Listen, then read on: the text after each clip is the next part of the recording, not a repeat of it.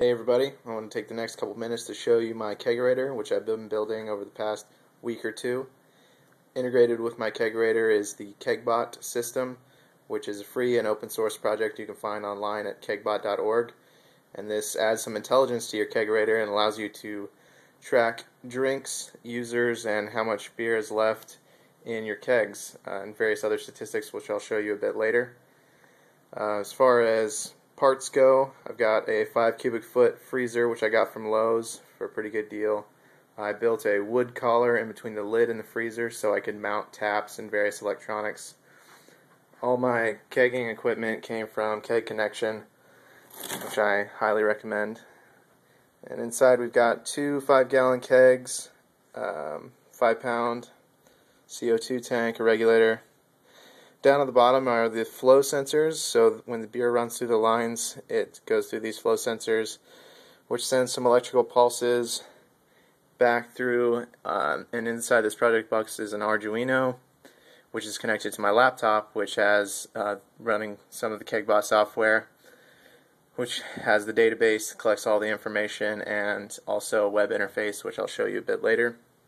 And to actually for my setup, I've used just a simple LCD on the front, which shows what's currently on tap, and it has a push button here on the right, which allows you to switch user. So if you wanted to pour a beer, you would switch to your username, pour a beer, and it would send that information over to the Arduino. The Arduino would send that information on to the laptop, and then the website would update it.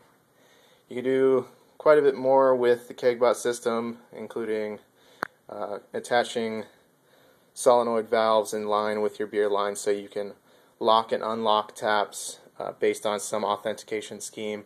A lot of people are using RFID, which I didn't want to mess with quite yet, but there's quite a bit more you can do with kegbot.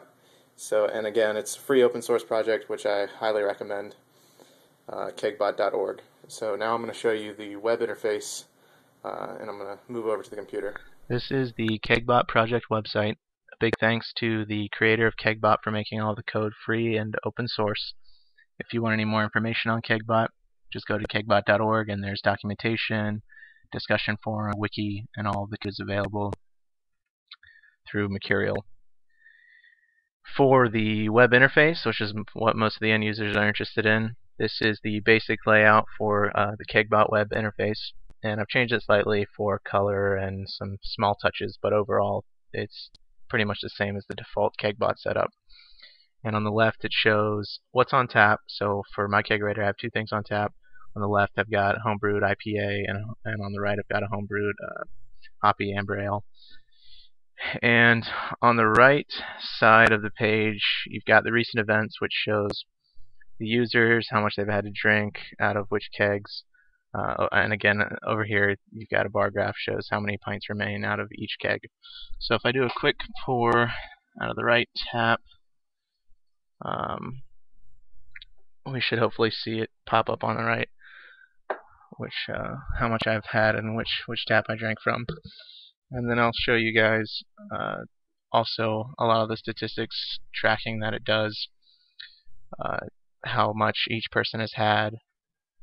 So here it pops up how much I poured. I didn't pour very much. I was just doing a little test. And it keeps track of the past few recent events. So if you click on a username, you can see I haven't tested this much, so there's not too much going on, but stats, total pints by day of the week, which this will get really filled in as the weeks go on. It shows you how much you've had to drink, and you can also click on individual kegs and get information about who's had how much of each keg, and it shows you top drinkers, and you've got all-time stats, how many pints each person has had, and that's pretty much it. So thanks again for the Kegbot project.